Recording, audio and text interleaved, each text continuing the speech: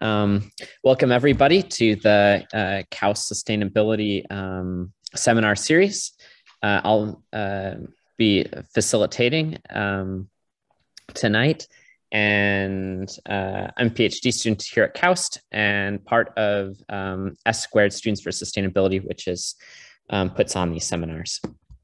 So it is my pleasure tonight to introduce William McDonough, who's a globally recognized leader in sustainable design and development.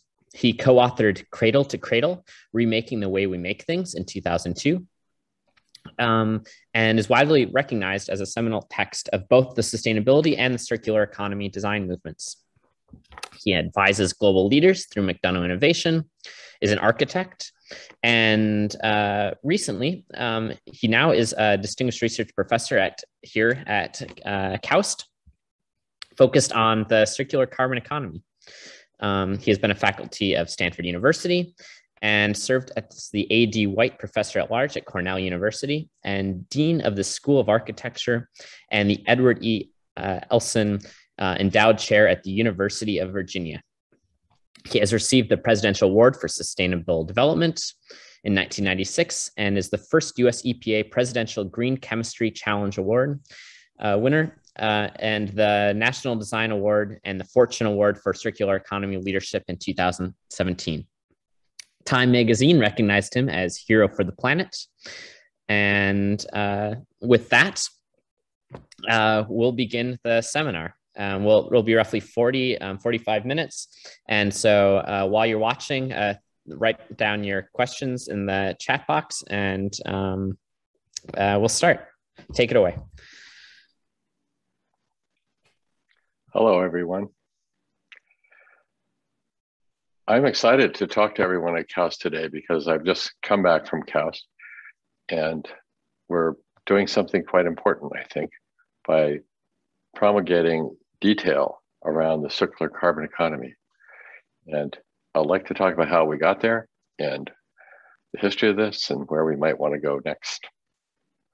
So for me, I'm interested in remaking the way we make things. It seems as if the big instruction of the first industrial revolution could have sounded like, if brute force isn't working, we're not using enough of it. And if we look at the underlying protocols, we discover many things that are untoward, and that at this point in history, we're actually having conversations about net zero because we're worried about what we do. And so wouldn't it be better if we did nothing? I guess. But it's really a design question for me. So I'm a designer, and I see design as the first signal of human intention. So what if our intention was to make the world better through commerce by design? And that's why we've created Cradle to Cradle, leading to a circular economy, and now circular carbon economy. These are all aligned, and in my history go back to the early 90s, the mid 90s, and then currently. So fundamentally what we're doing and what we're doing now, and the great thing is I get to work with Carlos Duarte, for example, at KAUST on a regular basis. We're designing for the regenerative biosphere and the circular technosphere. These are terms that I've put forward, and circular technosphere. And working with the biologists like Carlos and others, we're talking about the regenerative biosphere. So Cradle to Cradle, which was published in 2002, and first in the Atlantic Monthly in 1998, looks at the idea that there's biological nutrition and technical nutrition. And that things that can go back to nature, we call products of consumption. We can actually consume them. Toothpaste, cotton, can go back to the natural systems and refresh it.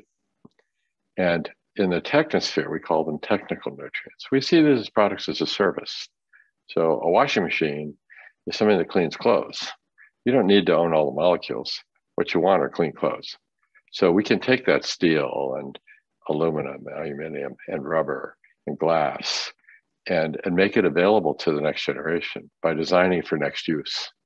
So it's providing a service. A light fixture gives you light, but the indium, the gallium, the aluminum can all be kept by the company that made it in effect so that it can reuse them again. These kinds of ideas are important because if we look at an article from Nature in December last year, it pointed out that the dry mass of the biosphere has now been exceeded by the dry mass of things made by humans.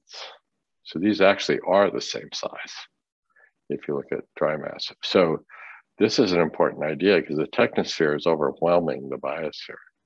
So we really need a regenerative biosphere with living carbon in cycles, and we need the circular technosphere with durable carbon in cycles, because this grows out of a study I was thinking about on how to find language for carbon, which we'll get to in a minute. But you put these two spheres together, and you end up with a circular economy. Some things to go back to soil, some things to go back to industry. And we have to drive it. And what we found, and then working with the G20 program from the kingdom last year, was what we found is if we just look at the carbon, we realize that the system is driven by carbon. So carbon is both a material and a fuel. And that makes it special because in the circular economy and the regenerative economy, we want to recycle things. We want to reduce things we don't want. We want to reuse things that we need over and over again. But all of a sudden, we realize that this is being powered by materials that are carbon, but also energy that's carbon-based. And that's an issue as far as the atmosphere is concerned, as we all well know. So we've already reached a point where we have to start removing carbon from the atmosphere, letting nature-based solutions and enhancing them, and also developing technical solutions over time, while we refigure the materials coming from the geosphere to the atmosphere. So this is a really important idea, and it's coming out of the G20. So when we think about human beings in our home, we see this, 1968, Apollo 8, and all of a sudden we see the Earth from outer space. And once we see that, we realize there's home, and it's a finite system in a sense. There it is, that's what we got. So away has gone away. How do you throw something away? So we don't throw things away anymore. Look at this place. Now, when we start to understand its operating system and its design, this is from my perspective, I'm not a scientist, but as a designer, what I see here is we see the energy coming from the sun. It's the entropy, chaos of energy from the sun coming to us as photons, a form of income, energy income. And then we see a planet full of materials, rocks, water, and so on. And that's chemistry. And all of a sudden, those materials start to aggregate into something that sort of all of a sudden leaps into life. And we have energy, meaning materials, and we get life. And so in a strange way, what we see here is a form of physics meets chemistry and becomes biology. And that's us. And we're humans. And these things all combining create humus on the terrestrial landscape. They create verdure in the oceans. But this idea of photosynthesis causing biology, living things, is really quite important. But at the same time, what's happened is we now are in, as people often reference, the epoch of the Anthropocene, the time of human influence controlling the planet. All large mammals, for all intents and purposes, are under human management at this point. We can affect the entire world with our behaviors, as we have seen, climate, oceans, land, so on. So what's happening is that humans are actually affecting the planet at every level. So wouldn't it be wonderful if we could design for things that are safe and healthy, molecules? What about products that are safe and healthy and reusable? Ooh, across generations. And then What if we had buildings, communities, and cities that follow the same guidelines? And what if we had regions in a country and a whole planet? So what I love about the work we get to do is that we get to work at every scale. So as a designer, I work at all those scales, and it's the same principles. Here we go.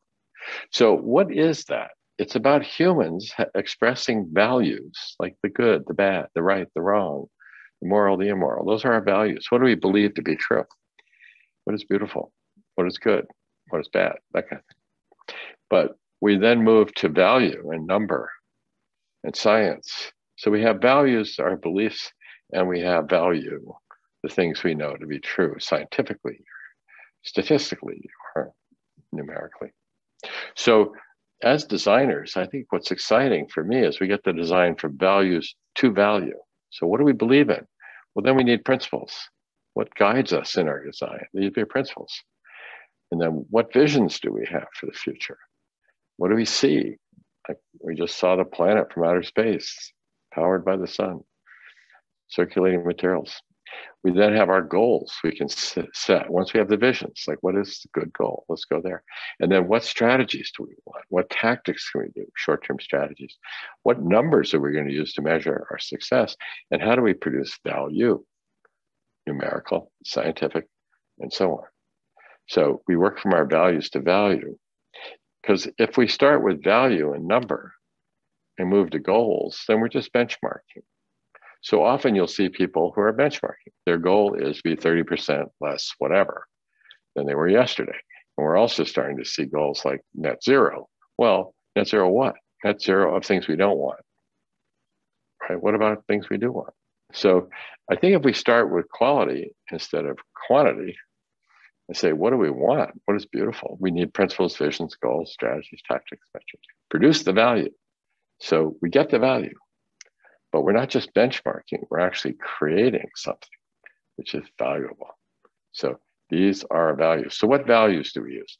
For me, I always like to start a design project with this question. How do we love all the children of all species for all time? Not just our own children, everyone's children. Not just humans, but the whole world. How do we do that? So the question becomes, for designers, how do we make the world better through commerce, typically, by design? So the issue I see here is that we've created sort of eco-efficiency or efficiency, but as Peter Drucker points out, it's a manager's job to do things the right way and to be efficient. But it's the executive's job to do the right things.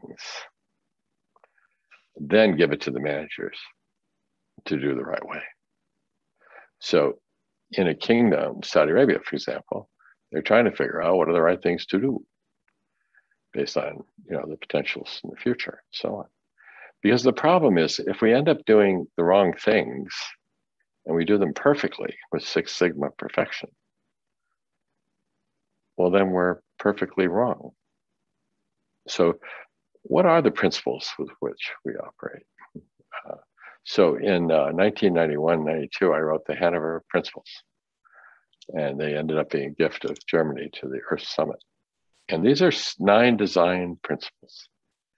Insist on the rights of humanity and nature to coexist. Recognize interdependence. Respect the relationships between spirit and matter. There are things we find beautiful. There are things we find meaningful. Accept responsibility for the consequences of design. Create safe objects of long-term value. Eliminate the concept of waste. This doesn't say reduce, minimize, avoid. It says eliminate the entire concept. Rely on natural energy flows. Be humble. Understand the limitations of design. If anybody has trouble with the idea of being humble by design, just remember it took us 5,000 years to put wheels on our luggage. And we went to the moon before we put wheels on our luggage. And it took us another 20 years to put 4 wheels on our luggage. So we're working on it. And then seek constant improvement by the sharing of knowledge, which is what we're doing today. So here are the principles. And it's exciting to use these as you're designing because they're like a fulcrum for the levers of change. So we can say, these are things I hold to be true. These are my values represented by assignments, things we can do. And they hold up at every scale. So I think that's really exciting for me. So those are principles. Then we have visions. Now for the Earth Summit, the vision was to connect the social and the economic with the environment, because we used to have a market economy. We had social market economy in 1992. And all of a sudden we're saying, well, let's bring in the environment. So we're seeing social and capital, and they turn into, as extremes, socialism or capitalism. And then we realize isms are tricky because they're kind of absolute. So when we look at the idea of environmentalism and we bring it together, we have to do all three at once. That's the new paradigm. But it's not just a Venn diagram with lots of overlapping circles. It's actually quite potentially precise for a design tool. So I created this and we wrote about it in our book, Cradle to Cradle. And it's really useful for us. So we can ask the question in the economy corner, because remember, this is what's known as a fractal tile. It's self-similar at every scale. The economy question, just pure economy, would be, are you making a profit? If you're not a business. So you're not here. Then we ask on social, are people earning a living wage? That's the social dimension of economy. Then we have the economy dimension of social. Like, are men and women paid the same for the same work? Oh, good question. And then we would have just the social question. What about people? Are people being treated with respect? This is where we would find racism or sexism or imbalances around those conditions. And then we have the social environment. Well, are people being exposed to toxins in the workplace and the use of products? Is that fair to do that? And then we have the environment social. Are we damaging the atmosphere, the rivers for future generations? So is that fair to leave people with climate change or devastations of various kinds in the environment? So the environment question is, are we following the laws of nature? I'm an architect. I have to follow the law of gravity. It's not just a good idea. It's a law. We have the second law of thermodynamics. And so environment economy would be, are we providing ecological benefit while doing business? So what if we follow laws of nature while we do our business? And it's very exciting to see projects going on right now that we're involved in there that are doing this. Imagine what we could do at KAUST, for example. And then the economy environment, are we being cost effective as we do these things? And are we operating with minimizing our ecological burdens? This would be eco-efficiency, for example. Are we being efficient with our use of resources? And so this I consider as being called the triple bottom line, because it's related to profit and what's left over when we do these things. And this is really the triple bottom line: eco-efficiency, financial profit, and some corporate social responsibility. But that's the circular economy, and it's the economy in a circle. So it's just the economy in a circle. There it is. Now, what we're looking at generally now with ESG and things like that, environment, social governance, is a triple top line. It's what executives do. It's what leaders do. They produce revenue. They produce a public good. They produce health. And so it's about value creation that executives and leaders are meant to be doing as they work. And that means we have a positively defined co-creative process that celebrates diversity and long-term health and growth. So that becomes our environment, social governance framework. And so we can use this with enterprises of all kinds as a tool and as a measuring device. Very exciting. Now, what goals can we set for ourselves? You see a lot and hear a lot about net zero as a goal. All these companies, all the things going on for the COP26 in Glasgow, on and on and on, net zero. Well, if net zero is your goal, then you're saying my goal is nothing. So nothing what? It would be nothing negative. Oh, so we have to ask ourselves, what are our goals? So is that net negative? What would that look like? Oh, that means we're worse. A net zero? Are we talking about bad things and we're trying to be net zero bad things? So what I'd like to talk about is what it would mean to be net positive of good things. A different way of looking at it, because net zero means nothing. Let's do what about good? Because being less bad, in my book, is not being good. By definition, you're being bad. That's the human values. And less is a numerical value. So you're combining less, a numerical value, with bad, a human value. So being less bad is not being good, it's being bad. By definition, just less so. And if you made it into a goal, it sounds like this: a less unsafe, less unhealthy, less unjust world, less polluted air, soil, water, and power, economically driven. Well, is that it? That's what we go home and tell our families we're doing? So when we look at it, we say, well, it looks like this all the time in corporate social responsibility reporting and so on. It looks like this. So our goal is nothing. And we're going to reduce something by X% by time certain. Well, what we're saying is we're going to be less bad, but we're not telling you what we're going to do. We're telling you what we're not going to do. So imagine telling a taxi driver, quick, I'm not going to the airport. How useful is this? It is information, and it is important for us to be less bad. And our goal can be no less bad. That's good, but this doesn't tell us what to do. So what if we try to be more good? Well, then this goal statement is no longer less this, that, and the other thing. It's a delightfully diverse, safe, healthy, and just world with clean air, soil, water, and power, economically, equitably, ecologically, and elegantly enjoyed. Now we have a goal. So let's take all those things we don't want, which look like this, and let's put them down here. So up and to the right, that's a positive direction, and our goal is nothing in this area. Good. Okay. So then we can say, okay, now what do we want to do? What is good? What replaces the bad as we go? And so this is our diagram for net positive chart, constant improvement, where we're looking at, choices on the left, green, red, good, bad, whatever. Take a campus and start to say, what's ideal here? What would be ideal? What is not ideal? Let's change our system based on this idea that we get rid of the things that are degenerative or linear, that are one way and don't have any next use or don't benefit future generations. Okay. And let's start doing things that are regenerative and circular, restorative landscapes, circular materials, and loops. So we become net positive. So we have net zero bads, and we start to see if we can't get the greens bigger than the reds. Let's go. So then, as we saw in the hierarchy before, we have strategies, tactics, metrics, and then value creation. So I'm going to show you my strategies, and then I'll show you some of the creations.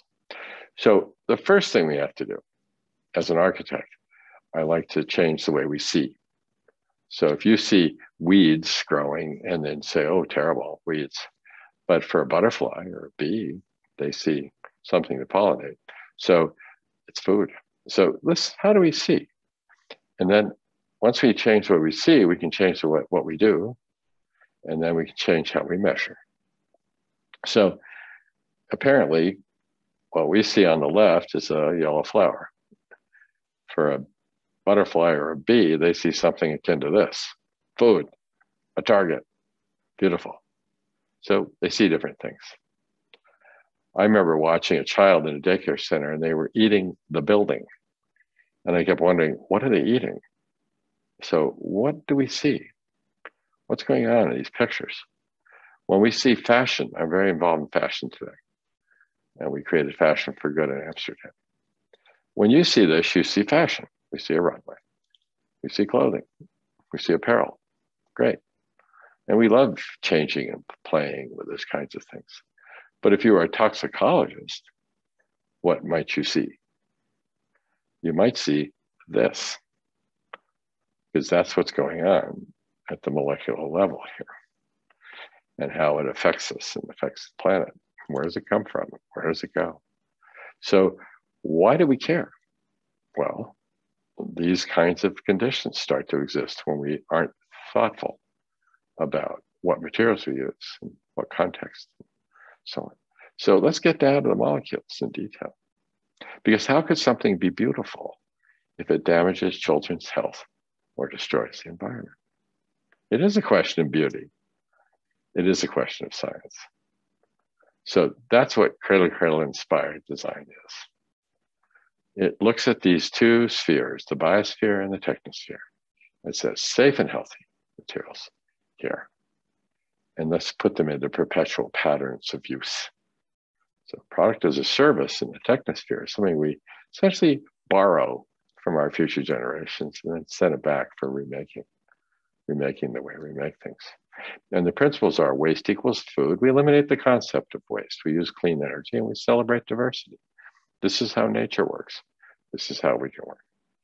And as we moved into the upcycle, everything is food. We use clean energy and we celebrate diversity. Everything is food for something else. Vintage Classics in London just published 5 books that changed the way we see the world. And they put Cradle to Cradle in the middle, sandwiched it between the origin of species and some of the other books. Put it right there next to the origin of species. How fun is that? Now, what we're seeing is goods and services, but also goods as services, as I mentioned. The washing machine is giving you clean clothes. The materials are there for reutilization. So Cradle to Cradle is designed for use and next use without the end of life. Now, life cycle assessment is a scientific protocol. It's very important.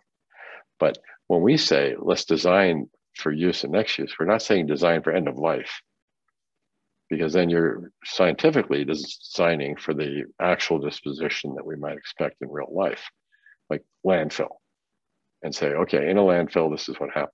But it's really not that human projection. It's actually, we're going to design it for this use. And then we can say, what about the next use? Instead of saying design for the end, we're designing it for use. Well, then what's the next use? It begs that question. Welcome to the circular economy. Now, the stack that we use as a set of priorities can be in any order, but I like to put it this way. First is material health. Let's make sure everything we design is healthy and safe. Then we have the circular economy and we reuse things, but it's second for a reason, because what good would it be to have a circular economy of toxic materials? We're just doing it again. That's worse. So circular economy is second. It's like we want to use renewable energy that are clean. We want to use restorative carbon balances, which we're looking at with this idea of remove and so on in circular carbon economy. And we want water stewardship because we need clean water in production and use cycles and clean water for every child every day. And we need social fairness and to share this abundance.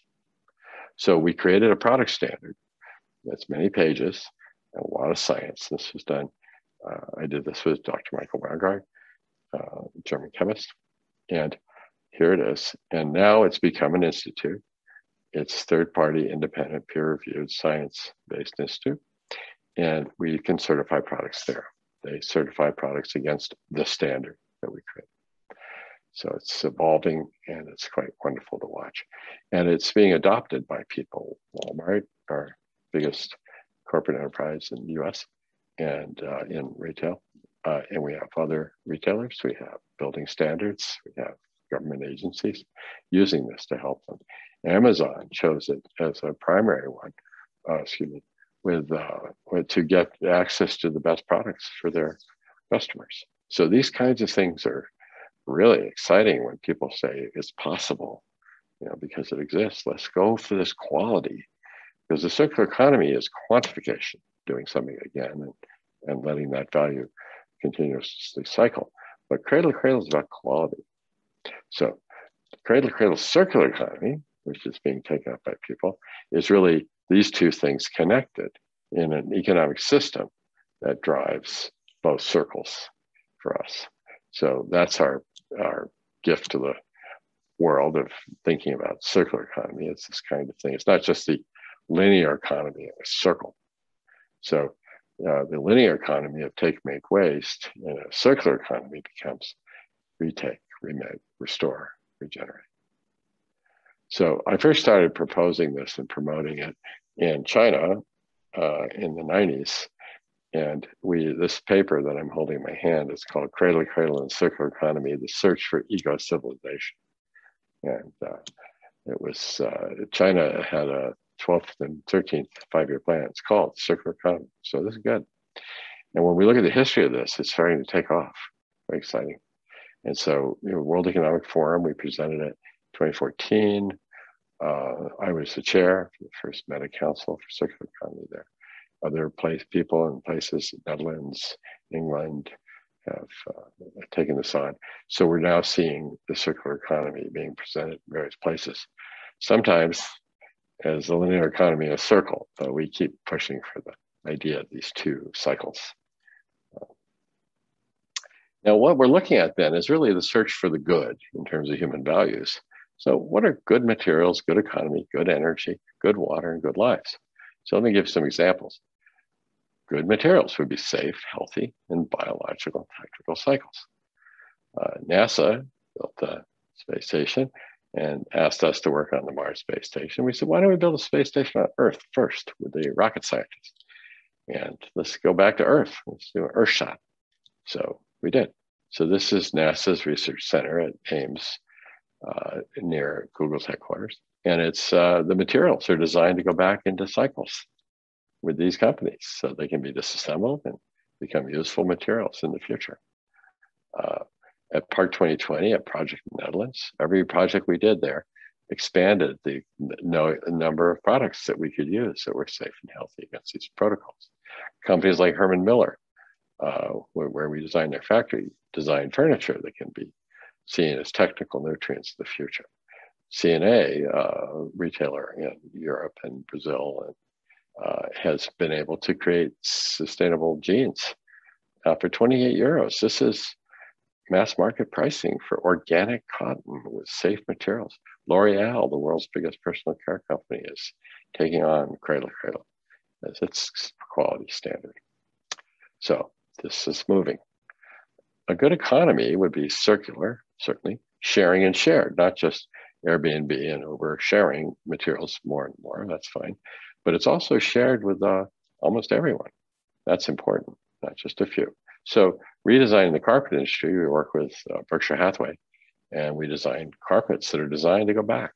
So you can actually call and they will pick it up because it's the raw materials of their industry. So it's the service of carpet you're getting, like acoustics, the color, the performance, and you actually, the raw materials and the molecules can go back to the company to become carpet again, because it's designed to do that. It reduces cost, it reduces weight, and it's now the largest carpet company in the world.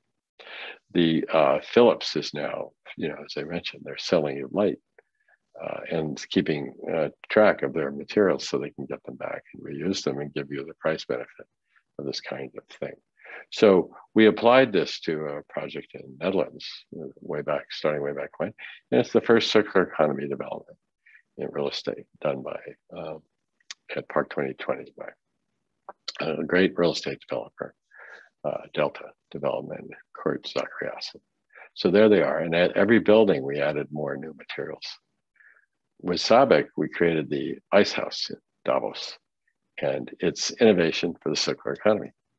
And these are materials that are designed to go back to industry, but this actual building is a circular building. It can be taken apart and put up, and goes up in a day and a half, comes down in a day, and it's warm and toasty, and the walls are only 3 centimeters thick because we're using aerogels, advanced materials that can be reused. So this is a wonderful thing. It's a safe place for people to come and talk. We take the same strategies of disassembly and so on, and we just finished this university in Bogota, Colombia, where this wonder frame on the outside gives it shade and makes the building cheerful. It's like a tree.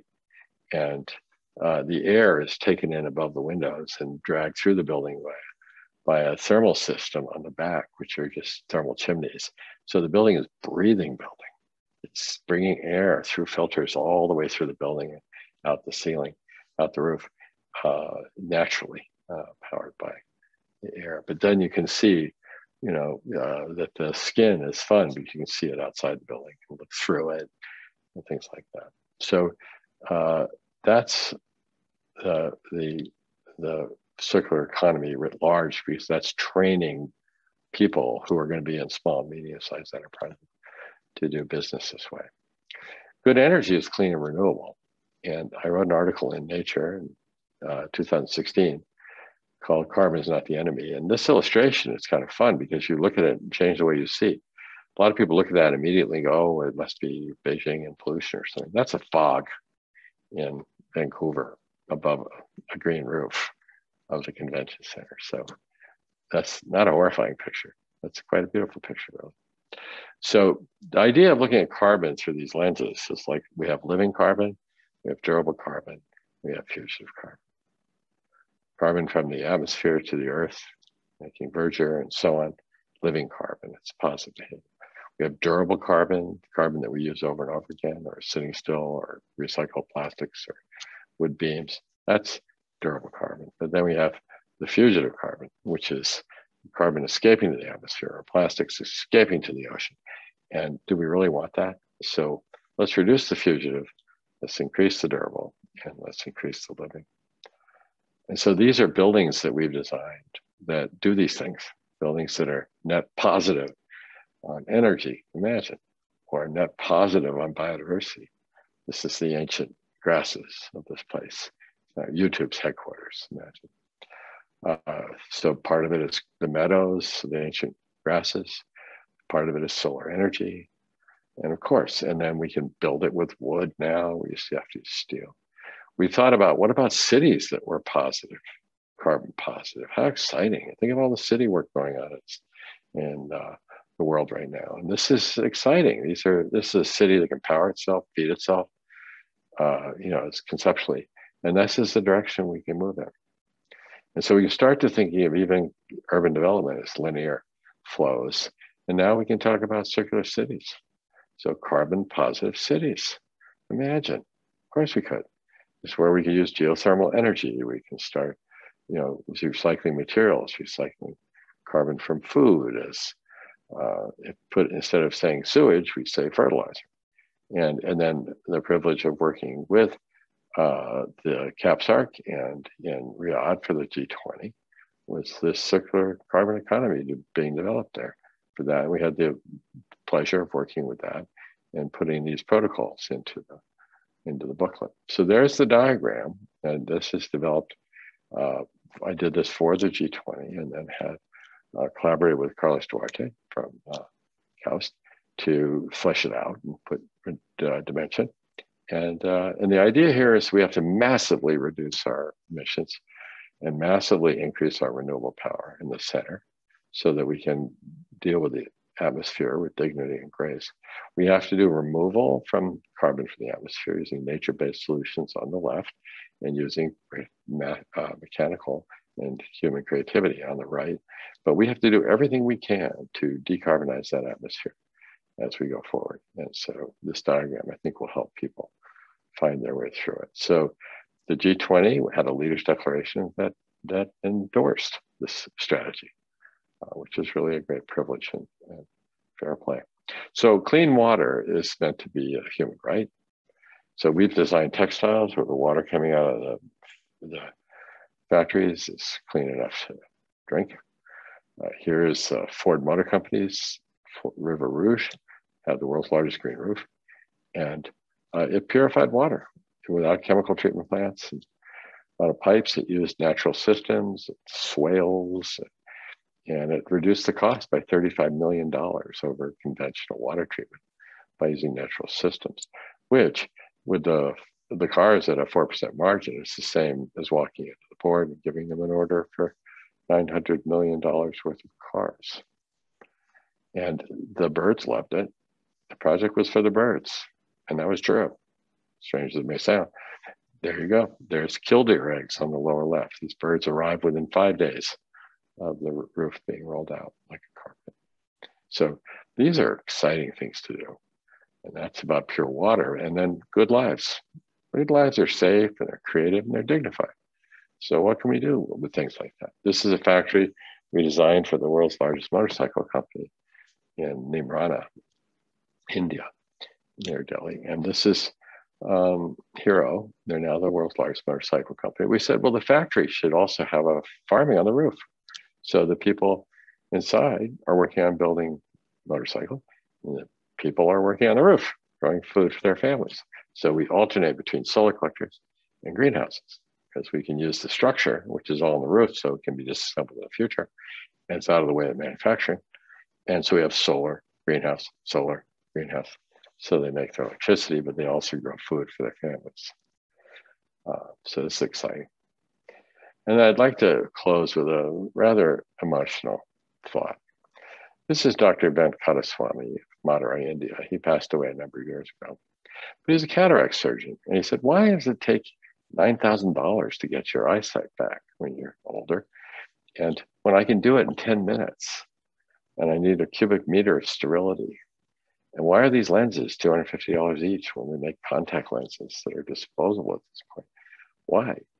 And so he ended up saying, if I gave away cataract surgery for free, I could help a lot of people, and I'd need enough lenses to be able to go to mass production. And then the people who can afford anything could pay more if they wish, but to fund the whole system.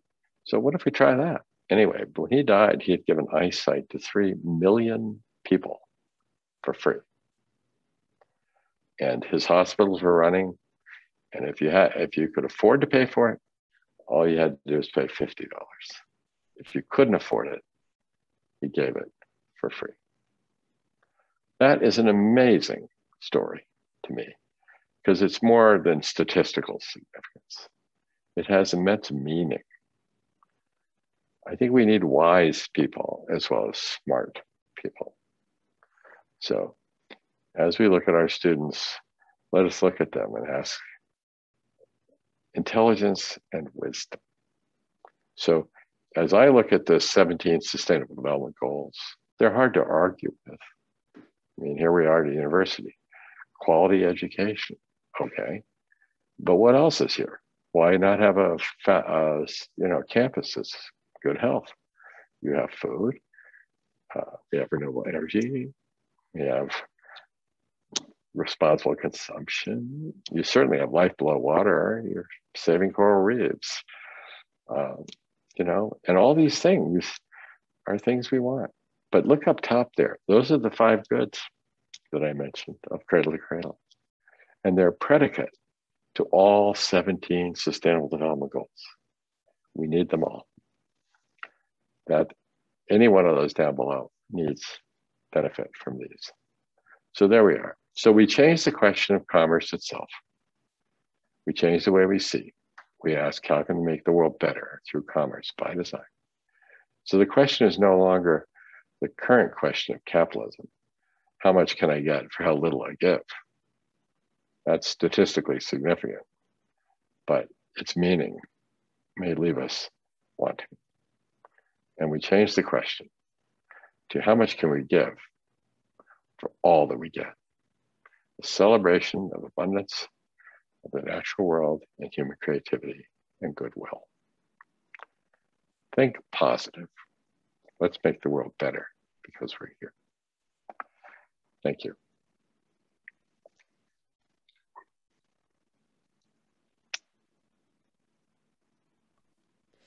Thanks for the wonderful presentation, and we'll open the floor up to questions. So if anybody has any comments, questions, you can throw them to the chat window or raise your hand and we'll call on you.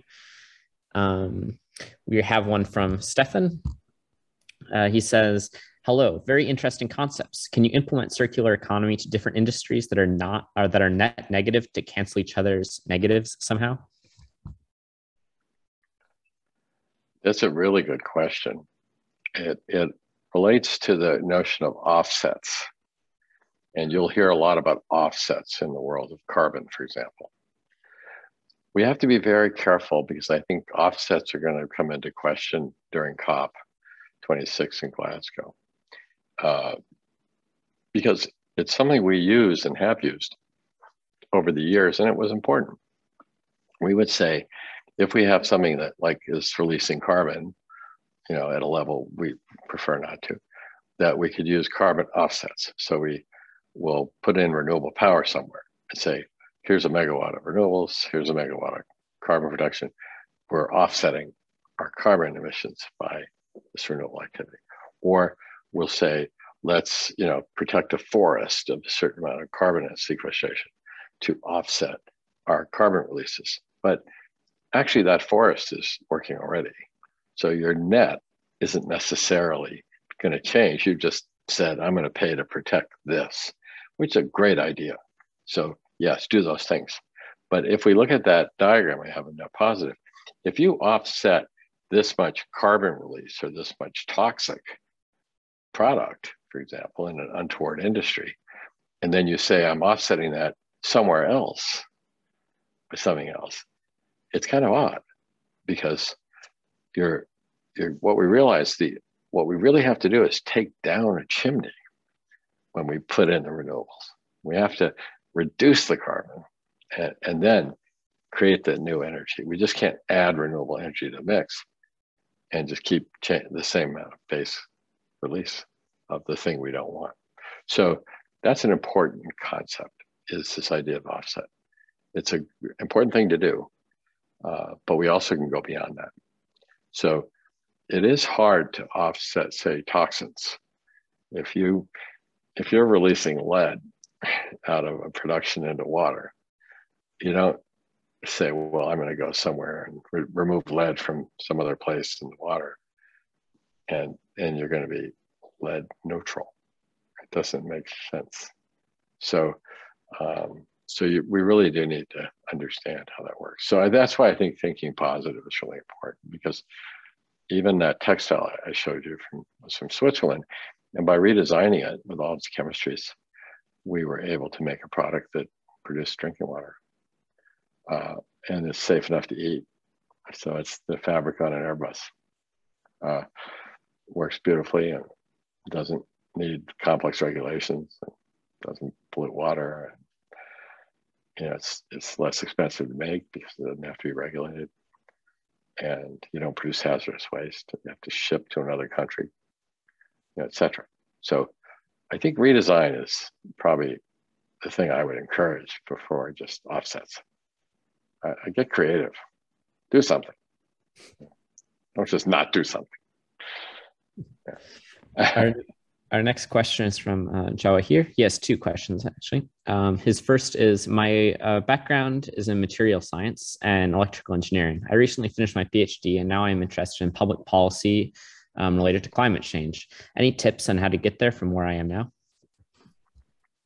Great question. Well, if we look at the history of some of these things, I was reflecting, for example, on, say, Tesla or other advances that we've seen that sort of shifted gears, so to speak, from conventional behavior just being less bad and actually changed the game. Like, let's get the electric vehicle out there. And we see the same thing in technology and electronics. It's surprising how much the gaming industry has affected the modern electronics, because of the processors for graphics are so fast and powerful. They're now coming into the regular universe of computation and so on too. So there's a lot of sources for this transformations.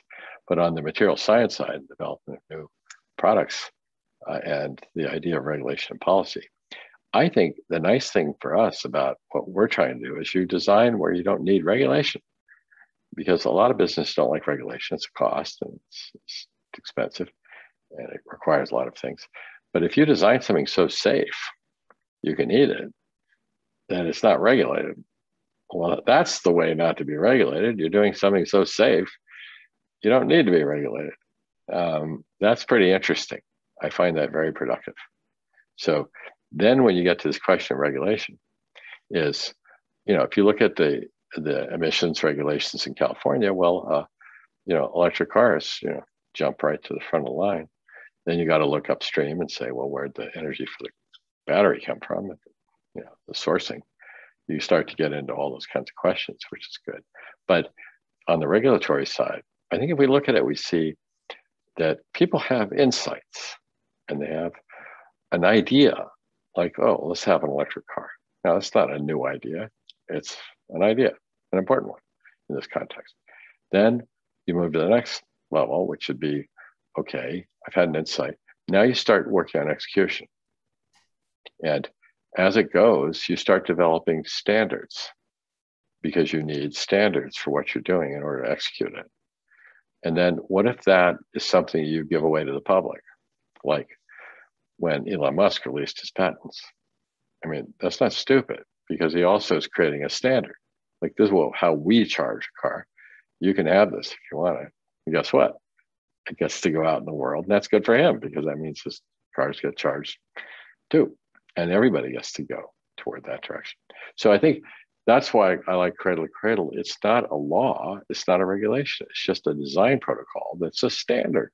And if you meet that standard, then you're doing something that probably, would be happy for regulators. They would look at it and go, oh, okay, there we go. So that moves us into standards, and those are industry standards. They're being taken up by an industry trying to do great work. And then at that point, policymakers can then look at it and go, wait a second, you can make fabrics that don't pollute and have clean water. You can make fabrics that are safe enough to eat. What? They can then refer to that and say, well, if they can do it, why can't everybody do it? And that all of a sudden becomes part of the regulatory framework, because the policymakers can say, like in Europe, for example, they're saying, we want X% recycled content in whatever, because they've seen somebody actually do that. And then they'll say that must be a policy. Once the policies gets in place, because policymakers can't get into the nitty gritty, but they can say that it exists, therefore it is possible. Why can't you do it? And then it turns into regulation after about 10 years of time, because they can say, no, everybody could do this now. We see that it's possible. Let's all do it. So we just want to be way ahead of all the regulations and say, why don't we design things that don't require regulation? Then they can become standards, and then they can become policies. And, the world gets better because we're here.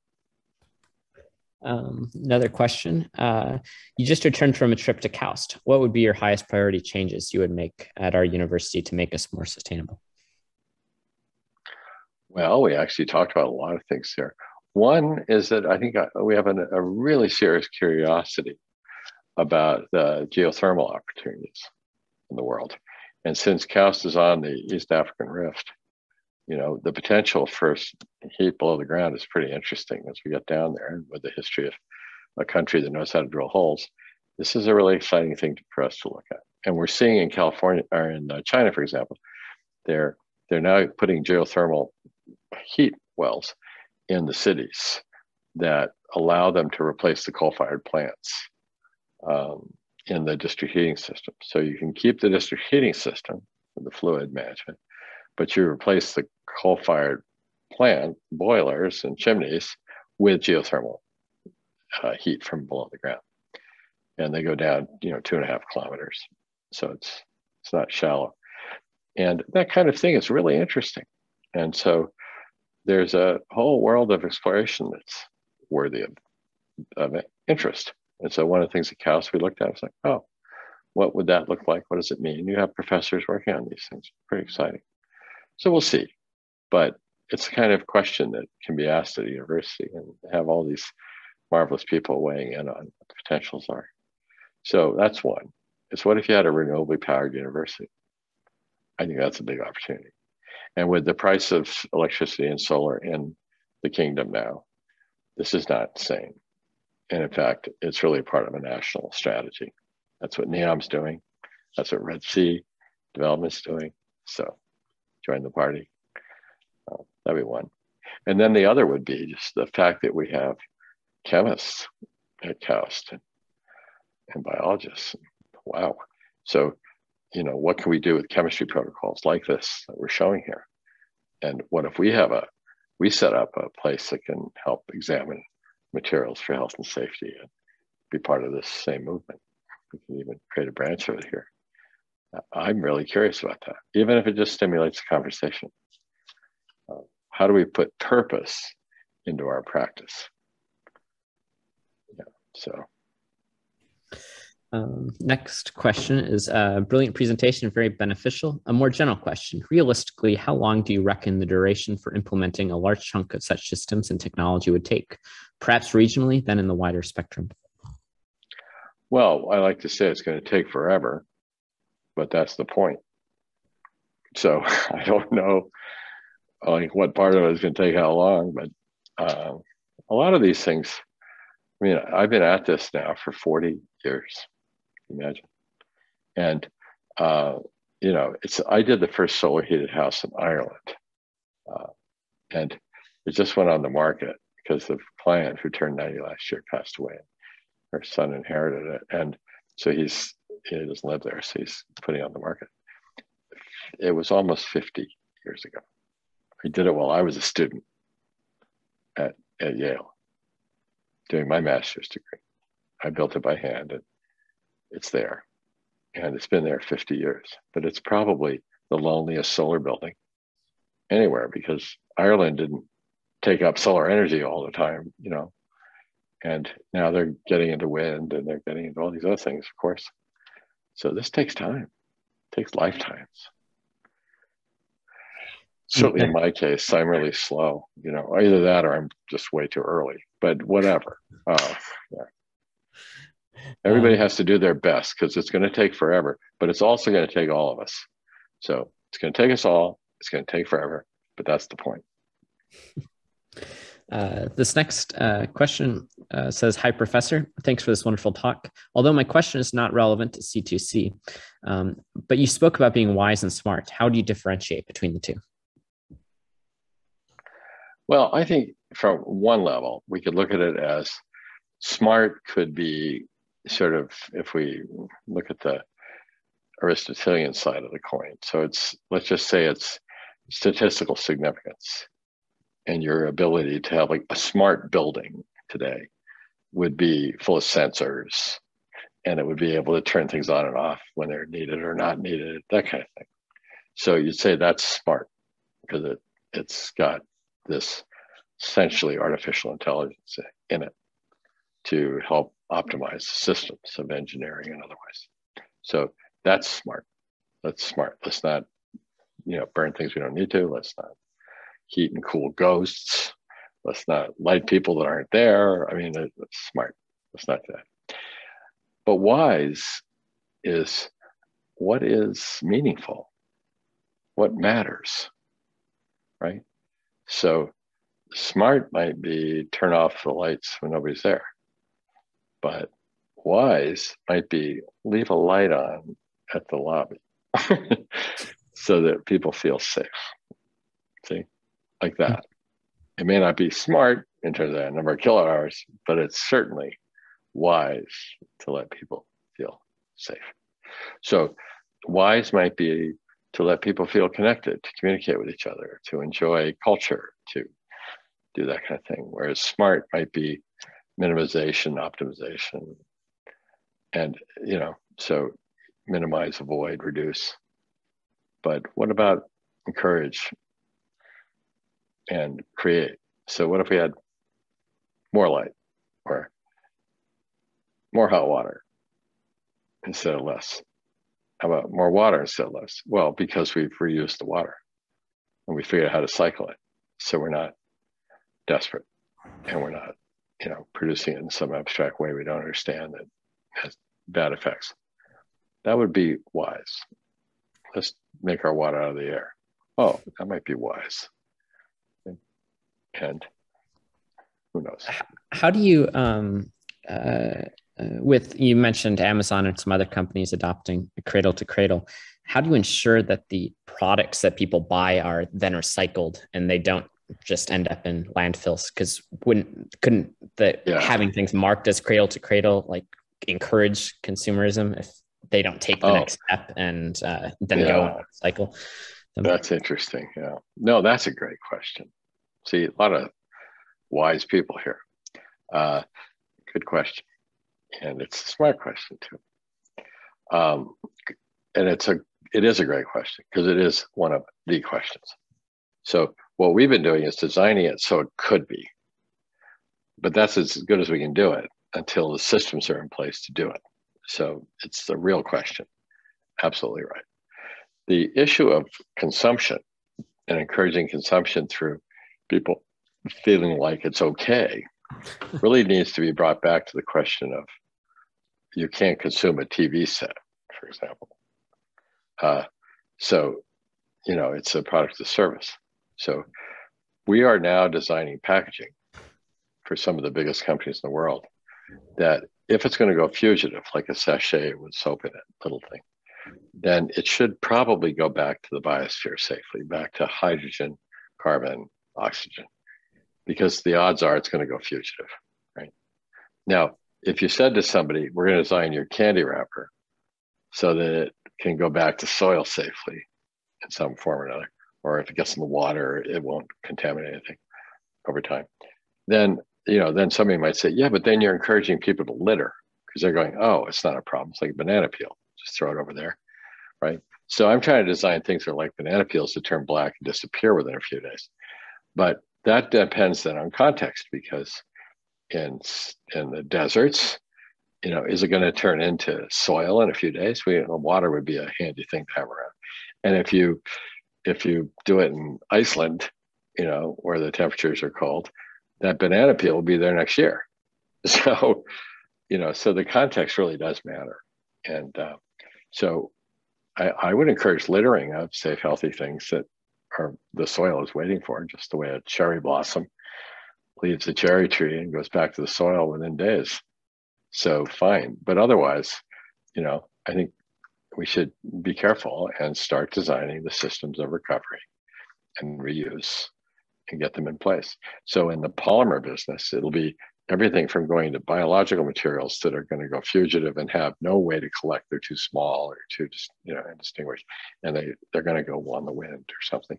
Let's make sure we either don't design them to be that way, or we can dispense things as dosing, without a package, and do other things. Fine. And then there's the polymers. And what we might want to do with the polymers is not just recycle, which we can use for mechanically recycling, certainly with polyesters and things like that, and PT, but we also are going to be looking at chemical recycling at large scales, planetary, because we have so much plastic that we could reuse as raw material. So we're going to need those systems of recovery and then reuse. So take it back to oil and start over. Great. We have a few more questions, but I noticed we've gone 3 minutes over time. Do you have a few more minutes to spare? I do. Okay. Then Yusuf here raised his hand, and so yes, hi. Your question. Okay. First off, thank you very much for the interesting presentation, Mr. McDonough. My question is that we see in both the biological sphere and the technosphere, recycling is a core part of the circular economy. With regards specifically to the technosphere, in products where recycling their materials takes far more energy or far more cost than simply buying or extracting the raw materials, the incentive to recycle might be weak in those businesses. So how does the concept of circular economy or cradle to cradle reconcile such products where that is the case? How do they make them viable to incentivize businesses to go into taking these products and recycling them rather than just buying new materials to make them in the first place? And thank you. That's a great question, and a critical one right now. I think it is a stack of interests. So there's certainly the pressure from society to move in this direction. So that could become part of the regulatory question as you're bringing it up. So, but as you look at the cost incentives, I think people will be driven by the lowest possible price. There's no question. So the tools we would have in that space would be one, taxation. There's, the whole carbon pricing issue, for example. So if raw material from natural sources become more expensive than resources, which are then cataloged for their value to society and so on. So I think we'll see mechanisms that are already underway of pricing, carbon pricing, and otherwise in the area of plastics, for example. I mean, why are people looking for recycled plastic? Well, in the United States, there are many regulations that say you must use recycled content. So that'll be one of the elements. It's not, obviously the high speed, most productive, necessarily economic adventure, but it has other elements of value in it. So there's that. And I think over time, I'm seeing companies that are quite astonishing that have solved that in ways. One is when you look at the whole system, you have the ability to connect to it. There's a company based in Brussels and in India where they make arrangements with the rag pickers in India, for example, to collect the plastic bags or collect the whatever, polypropylene. They know how to identify the plastics. They train them. And then they deliver that material to the company who says, we will pay you fairly for the value you're providing us. And so they don't have any middle people sort of squeezing it. So they say, fine, here's the price that's right for that. So thank you. And then they take that product and they have it and they know it's qualified because it's been sorted and selected. And they have a processor who knows how to process that polymer. And then they go to that person and say, here, process this, and we will pay you the price of this process. We want the processed resin, and we'll pay you for the resin the right price without a middle person. Oh, okay. So now the company making the resin goes, okay, that's good. I have a business.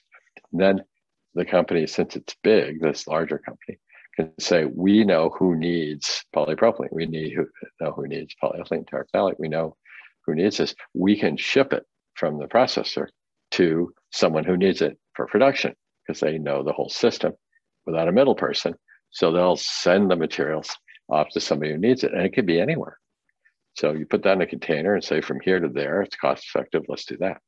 So they actually see the whole system and the value propositions and take out all the excess handling, because a lot of this comes down to concentration and flow. You need to be able to concentrate the materials and move them. So your point's well taken. If I can just call up and order, some material very cheaply and then use that, that will be the tendency of the marketplace. But if I could have a larger system of benefit, cataloging, social benefit, economic benefit, environmental benefit, and they're all being recognized and rewarded, as well as efficient business practice that allows it all to occur at once. Now you've got business geniuses at work, and that's very exciting. This next question is from Jason, and he writes, research suggests people of lower socioeconomic status don't on average care for or make ecologically smart decisions or actions, which makes sense. What are your thoughts on how to apply your work to accelerate pulling people out of low or no income, creating a feedback loop, so to speak, that will accelerate global commitment to these actions? People of low or no income? Mm-hmm. Well, that story I just told is interesting, because if you look at it as, collecting something, even if it's as marginal as plastic bag or various materials in flow, and concentrating, you can get paid for it with dignity and grace. You're part of a vital system. You're not at the bottom of the pyramid, so to speak. You're respected for your contribution. That can really help. So I think that's one thing. What we saw with Dr. V with his cataract surgery, that can apply in so many different ways too. So let's say you want to help young children in India who can't hear. How can a child go to school if they can't hear? And you'd be amazed how many children have hearing difficulty or eyesight difficulty. Sometimes they'll have two lazy eyes and they don't get seen because you test the eyes one at a time. You don't realize that their muscular coordination is not there. So when you look at these children and you say, let's give them hearing.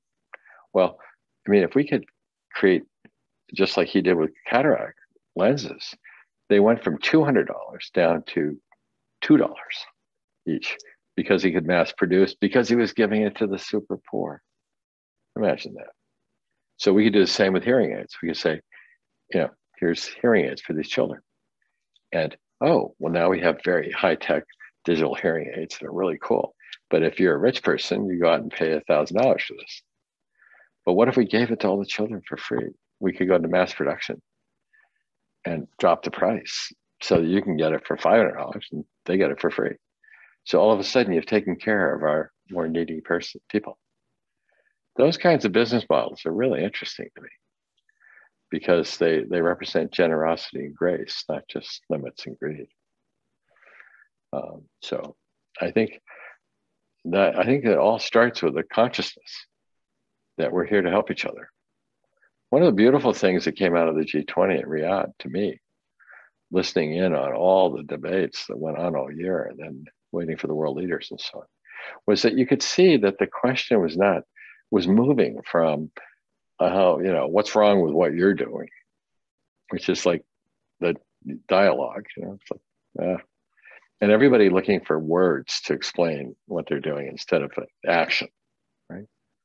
So it'd be like Nero fiddling while Rome burns, and we'd all be sitting around talking about, is it a conflagration? Is it a fire? Is it an incendiary moment? I mean, you're sitting here talking about what to call it, and go get a bucket, fill it with water, and run over there and throw the water on the fire. Like we can sit here and describe the terms, but what about the fire? So what was really beautiful at the end, and this was led by the presidency there, which was you. The question really became, let's not argue about this. We all can express what we want. Germans can express they want to go hydrogen. You don't argue about it. You just say, fine, how about we sell you some hydrogen? So all of a sudden, the whole policy discussion turns into the discussion of purchase orders. Much more interesting, right? Because the question is becoming not what's wrong with what you're doing. The question is, how can I help you? And it goes both ways. So, you can sell us electrolyzers. We'll send you hydrogen. Let's exchange purchase orders. You get your policy, we get ours. So, like that. So I think generosity and goodwill is an important question because we have to look at the people of marginal means with love and how can we help them? I don't know why we would want to not ask that question or ignore that question, or actually the opposite, say these are burden. Not a burden, they're people. They're children. What are you talking about? I had one more question. With the transportation and the recycling of a lot of these components of the circular economy would require quite a bit of energy. And would that all be dependent on renewable energy, considering that renewable systems themselves also depend on depleting resources, whether that's ultra pure quartz and coal for solar panel manufacture, et cetera? So do you still run into a resource limitation issue? That's why we need cradle to cradle and circular economy, because then we're not depleting, we're repleting. See? So, and I think one of the great things you see right now, for example, in Saudi Arabia, solar electricity is going to hit probably 1.5 cents a kilowatt hour at some point, and that's an astonishing thing. So, there's going to be a point where we can make hydrogen, at the price of diesel. The steel industry globally is waiting for hydrogen to be $1 a kilo. At $1 a kilo, they're going to be making steel with hydrogen all the time, because it's a great way to make steel. So, it's all coming, and renewable energy is really getting cost effective in dramatic ways. I mean, that's why NEOM is going to be 100% renewably powered, not because they're throwing money away. It's because it's going to be the most effective, lowest cost way to power a city. And it'll create industries that we can share with other people on the planet too. So it becomes a foreign trade potential as well. So it's a great moment for us all to be figuring out how to do this. So every time you ask a question like that, it's actually, the answer to the question is, yeah, get to work. You're right. It's going to take a lot of energy to do this. So. Mm-hmm. Great. Thank you for joining us for the presentation and answering all of the questions. And we hope to see you back at KAUST sometime soon here. You will. I'll be there for Research Week. Ah, great. Yeah. So I'll see you in December. Sounds good. Thanks. Yeah. You're welcome. Thanks, and have a good night. Thank you. Bye, everybody. Bye-bye.